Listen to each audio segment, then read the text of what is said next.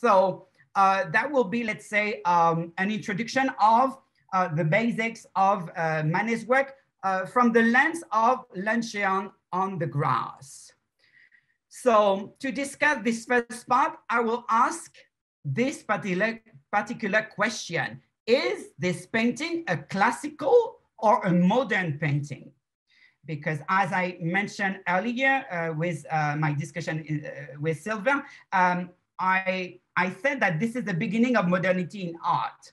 But if you look at it, you may spontaneously see it as a classical painting. And that's actually very, very interesting, because that's the whole, let's say, value of this particular artwork.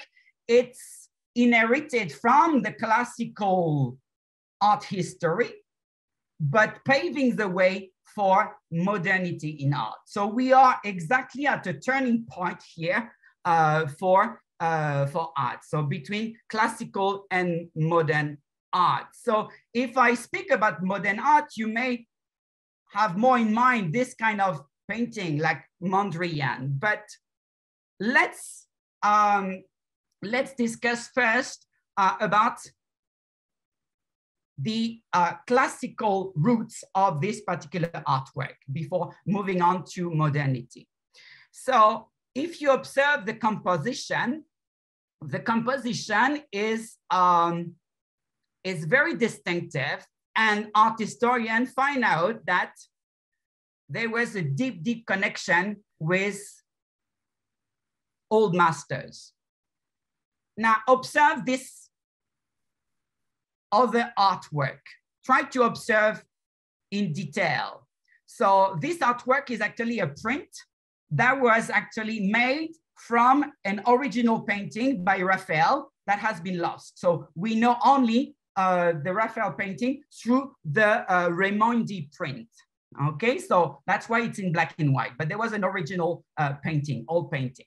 So try to observe it and try to anticipate the connection with Luncheon on the Grass. Okay. So for some of you may have seen this particular part. You can see the exact composition that Manet have reintroduced in Luncheon on the Grass. But obviously here in the original work, it's related to Paris, so to very prestigious history, mythology, and so on. So it's the representation of, let's say, high culture.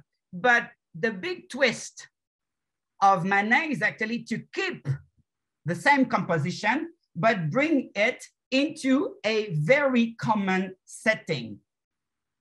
A forest, probably in the suburb of Paris, with 4 young French people sitting on the grass. And so now it's quite obvious to see the inspiration of Manet, because again, the composition is really, really similar. But we also know that Manet himself spent a lot of time in Louvre Museum.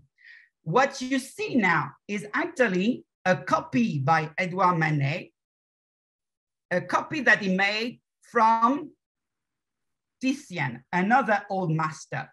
So it's very important to remember that in his early years, actually, Edouard Manet spent a lot of time in museum. At that time, Orsay Museum didn't exist. Everything was at Louvre Museum. And to train himself, following the tips, the advice of some influential teachers, he then copied. And here is again the Manet's copy, and here is the original Titian, the Virgin of the Rabbit. So very strong interest in classical art. And here you can see actually on your left-hand side, the original one, and on your right-hand side, the copy by Edouard Manet. So as you can see, it's deeply in the composition, rooted in classical art. But that's not the end. This painting is very, very important because there is this connection, but there are also a lot of change, major change. The first one that I want to mention is actually in terms of brushstrokes. Here you have another artwork by Gustave Courbet, a realist painter. So I show it here because the theme is similar, two women sitting in the forest, but you can see that the style is very different. It's what we say realistic. The brushstrokes are very detailed, so detailed that you actually don't see them anymore. It has the aspect of something that is almost photographic. The illusion is almost perfect. You get that it's an old painting, but then you don't see the gesture of the artist. But that's actually something that Manet completely changed. Here is a close shot of the artist. It's a picture I took in front of the painting, so you see my finger here. And you can see that you clearly notice the brushstrokes of the painter. And we are used now to see that. But Manet, for the first time, really started this kind of inner revolution in the Western art world. To really also use the medium painting as a way to express himself, not just to represent the world, but the movement, the brushstrokes are also expressing the will of the artist. You can also notice this in the upper part of the painting. Here you have a small bird flying. So just for you to locate this bird, it's located here, right in the middle on the top. Okay, so it's a very interesting element because that brings a sense of spontaneity, but at the same time, the surrounding, as you can see, it's very vivid. You can clearly identify all the brushstrokes of the artist, different tones of greens. So regarding the palette, is still using, let's say, color that are close to nature. We will see that some artists later on will change that, but he insists on what I will call the pictorialness of his artwork. He doesn't want to create any illusion anymore. The painting is still figurative, it's still representational, but he wants to add this, let's say, particular element that is painting in itself. The media is now standing out. And here it's in the lower part, you can see also a small frog in the lower left-hand side. So he's also very free in his way of composing the canvas. He's not following any rule. So now, why such, let's say, why so much freedom in terms of brushstrokes? One possible explanation actually is the appearance of photography.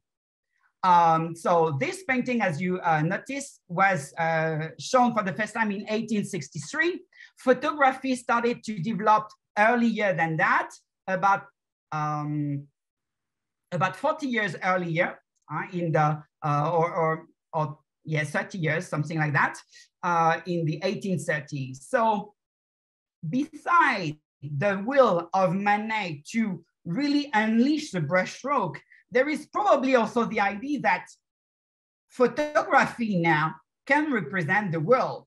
So why sticking to realism, whereas photography can actually take a shot of the real world? So of course, all over the 19th century was black and white picture, such as those two portraits of Edouard Manet himself by a famous photographer called Nadar.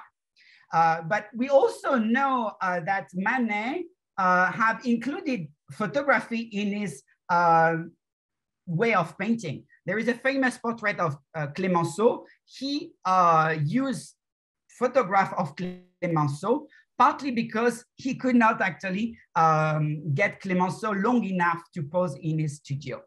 So I do think that there was a way for Manet at this stage to emancipate actually painting from a purely representational perspective. So because that was actually a way for painting to survive beside photography. And I'll be keen to develop this during the Q&A session if you like. And before moving on to the second part, I also want to show here another artwork that is not, as you can see, by Edouard Manet, but representing Edouard Manet in his studio here. And it's made by Henri Fantin-Latour, but different, definitely different style. I would say closer to Courbet than to Manet. But what is very interesting, all over his life, Edouard Manet has cultivated friendship and dialogue with very diverse artists and very diverse writers and philosophers. His talent was so unique that he attracted the attention of very different profile, from the realist writer Zola to a poet called Gautier that is definitely not into realism. But as is shaking actually all the academic rule of the front of that time, he definitely drew a lot of attention.